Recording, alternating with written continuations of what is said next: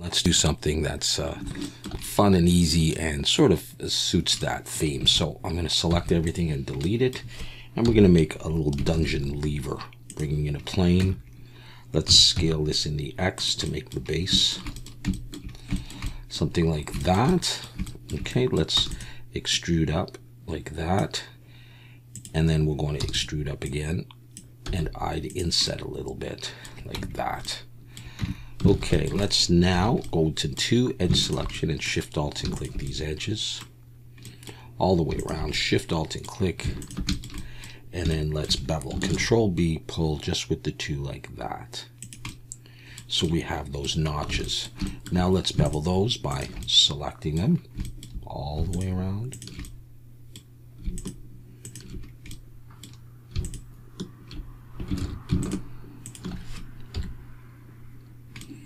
Okay, and we bevel these with 3, Control B, pull, not too much, just a little bit.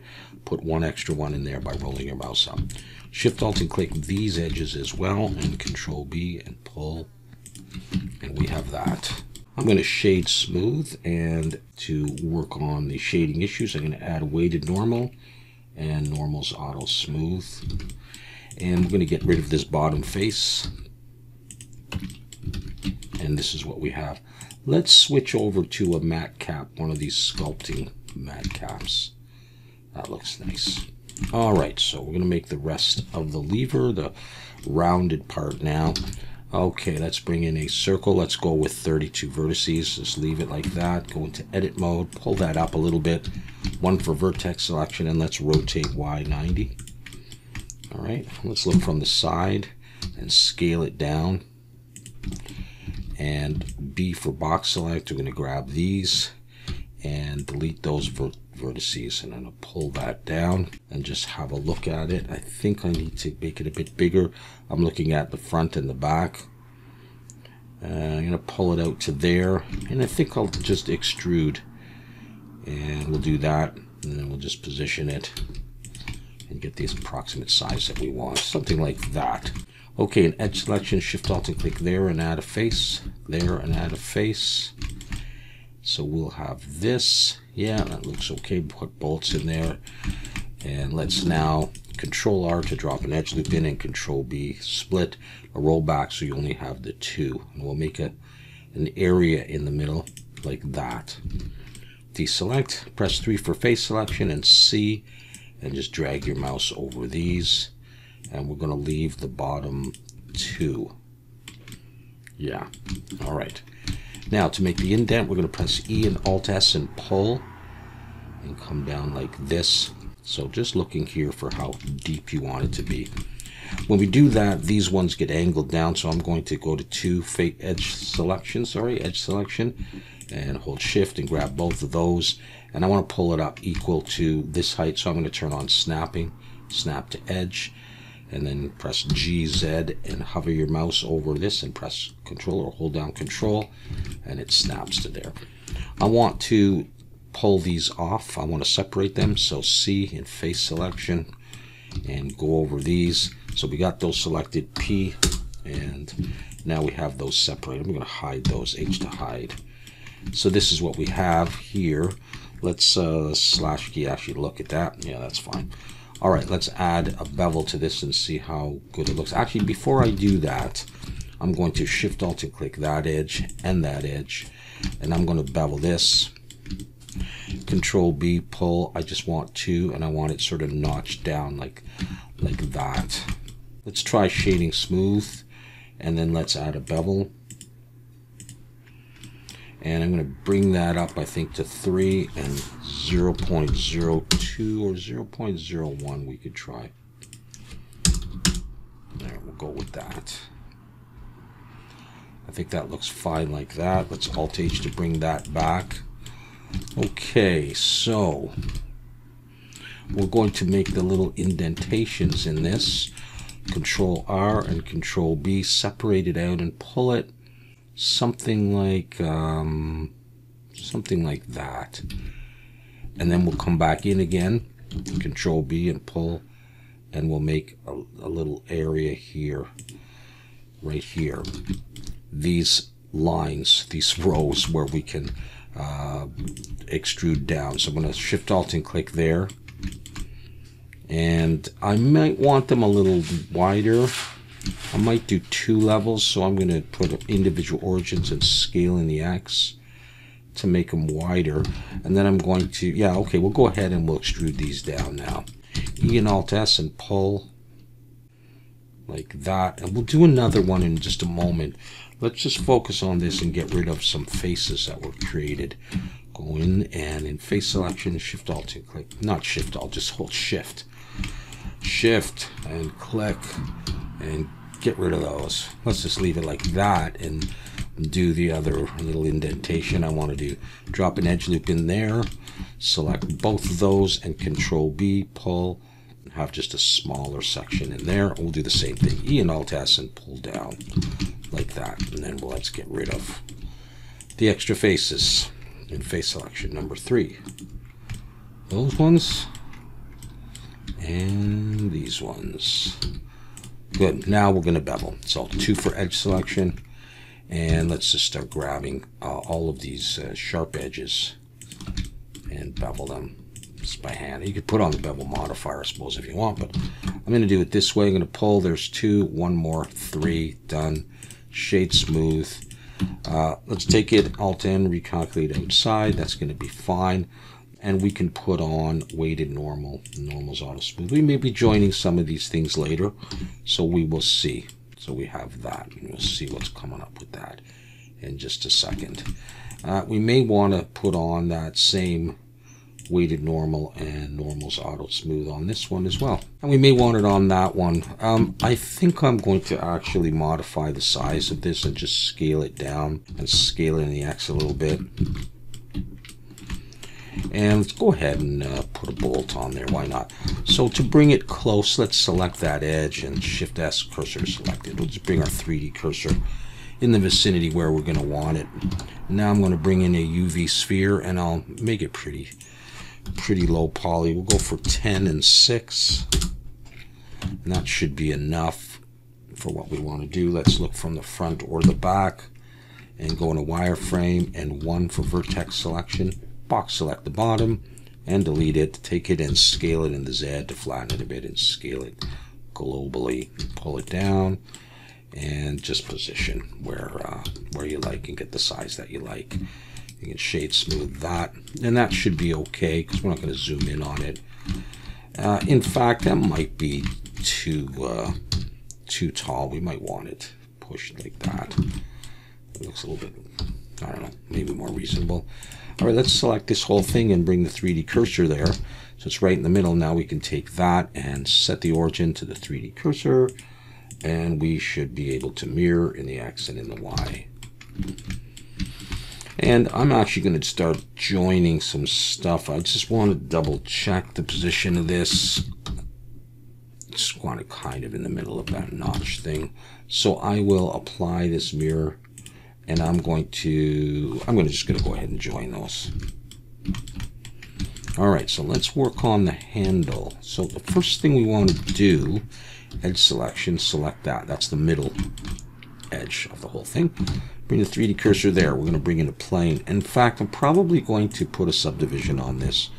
Control 1. And then this will be all dark with dirt and stuff. You'll never see in there.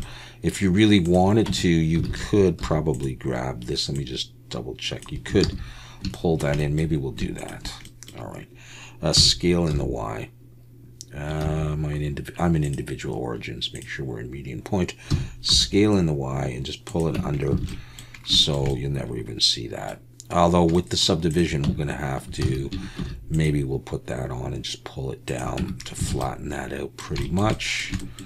We'll do that on this side to flatten it out pretty much. Good enough. We're never going to see in there. All right, back to what we were doing. Oh, and by the way, with the subdivision, we may need actually another edge loop in here. So I'll drop one right in the middle and Control B and pull. I just want to, pulling it out pretty much to the side. That'll give it the support it needs and it'll look better. Okay, so bring in a plane now, scale it down. Look from the, not that angle, from the front. And what I want is this edge right in the middle, and that edge right in the middle. It's looking pretty good. So in edge selection, select those edges. Look from the front, extrude down, so it goes right in there. So that's what the handle's going to sit on. All right, I'm just going to bring it up. And we'll pull these guys just right down in, like that.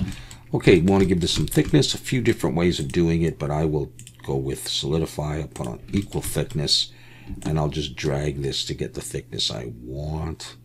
You can drag in or out. I'll do something like that, and then I'll come back and I'll grab that edge. Can't really see it, but I'm pretty sure I got it. And that edge, let's go back into solid view. No, I won't. I'll grab that face, and I'll scale in the X just to pull these into the middle of these grooves. So let's see, how would that be? That would be probably fine. All right, I'm going to apply the solidify and come into this and do some work on it. Actually, let's slash key, and let's grab this and just pull it down a little bit more to be sure, and then delete those faces. Then 2 for edge selection, Shift Alt and click these ones that go right through, and bevel it like this with 3, and then come around and grab these ones and do the same thing. There we go, shade smooth, and as usual we'll add the other stuff. But again, we may be joining some stuff, so we may be losing some modifiers and needing to do it again. Okay, that's all right. Now it's time to make the handle. I got my 3D cursors right there, so I'm going to go ahead and bring in a cylinder, and I'll probably put a subdivision on, so I'm just going to use 18 vertices and make this relatively large, almost filling the whole space there. All right, let's get rid of the bottom face so we don't forget to do that. Push it back down, and then do any kind of design you want. I'm going to come up a little ways, and then I'm going to come up and scale in, and then I'm going to come up again a bit more, and now I'll come up and out,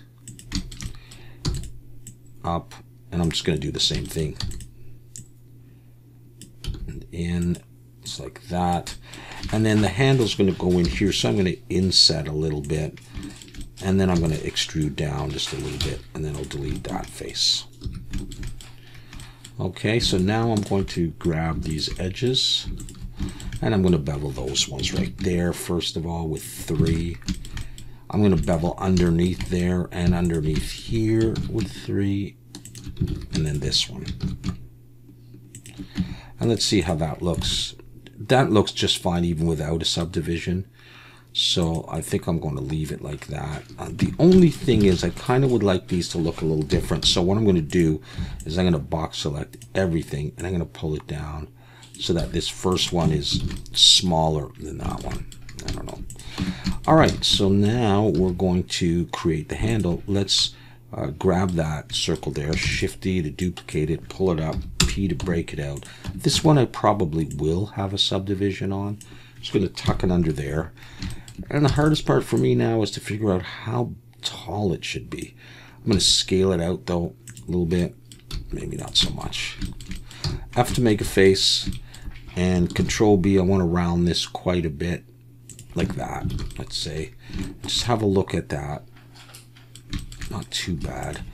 All right, and I think I'll create a design in this way. I think I'll bring an edge loop up to about there, and maybe I'll have all of this as a sort of metal piece, and that's wood. So I'm going to select that face and Control plus until I get to that new edge loop, and then I'm just going to E and Alt S and just make this bigger. I guess I'm pulling down to make it bigger, and I'll take this edge and I'll bevel that edge with however many. 3 is fine, I don't care.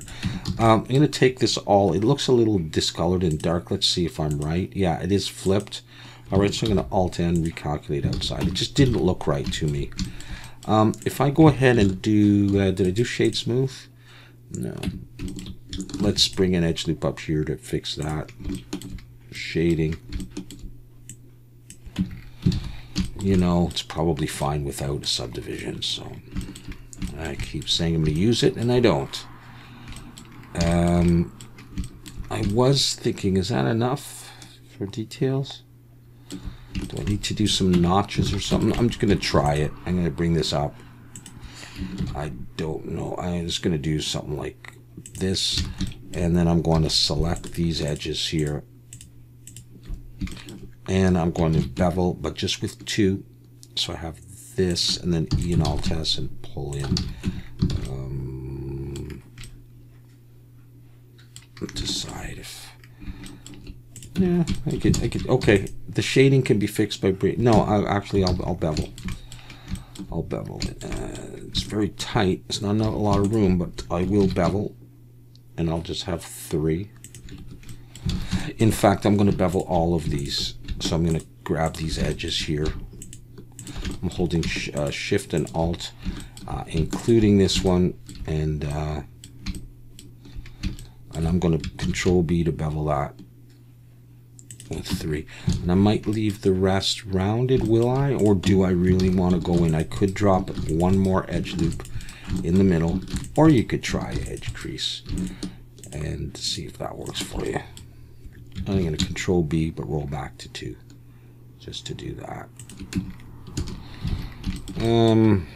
Now it looks like this should be metal, but I want it to be wood. Oh well, we're committed. Do I want to do anything here? Like select that edge and Control B to pull, and then E and Alt S, pull it in, and then bevel these edges. With how many have I got? 2, 3. Can I make that a bit bigger by selecting that face and Control plus until I get down into that trench, and then back up by 1 and scale Shift Z, and then drop an edge loop here and here. Not too much. Now I do want the subdivision on there, and I just added it. Okay, and that is pretty much it. The only other thing is I feel like I would like a bolt there. So I'm going to come in here and select one of those and Control L to select what's linked. Shift D to duplicate it and pull it up. P to break it out. And instead of trying to futz around and figure out where it goes, I'm going to look from the, not there, front, select that edge, bring my 3D cursor there, and now I can easily position this. Take that, say you go, set your origin to the 3D cursor, and set the geometry to origin, and you're at least close. Let's come in here and rotate X minus 90. No, it's not minus 90. Rotate X 90, and I might scale in the Y, get it a little bit more sticking out-ish. Look from the front, scale it down, and push it in. Yeah, we're going to do that. All right, and then to get one on the other side, I'm going to select this whole thing and bring my 3D cursor there, and then take this, set the origin to the 3D cursor, and mirror this in the Y. I'm going to apply that mirror because I think I'm going to join those right now. Okay, so how are you looking?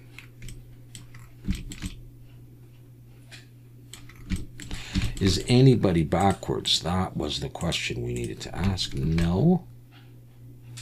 All right, and I wanted to show you just one more thing, and that is if we wanted to rotate this handle.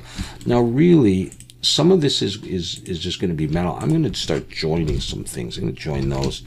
This is going to be wood, but I can easily, I'll leave it apart for now. But all right, so let's just focus on this thing. And we're going to come in and in edge selection, Shift Alt and click. So we select that whole thing and Shift S cursor to select it. We'll switch our pivot to the 3D cursor and slash. So our pivot is right there. So now all we got to do is select all parts of the handle, look from the side, and turn that back on. And we just rotate. Just make sure you're in orthographic, rotate. And so you can get it, you know, in that position. All right, I'm just going to bring that back though. And that is our guy for now, or gal. Not sure about that, but there we go. Yeah, I think it might look better if it wasn't there, but it might catch a little bit of texture, so we'll see.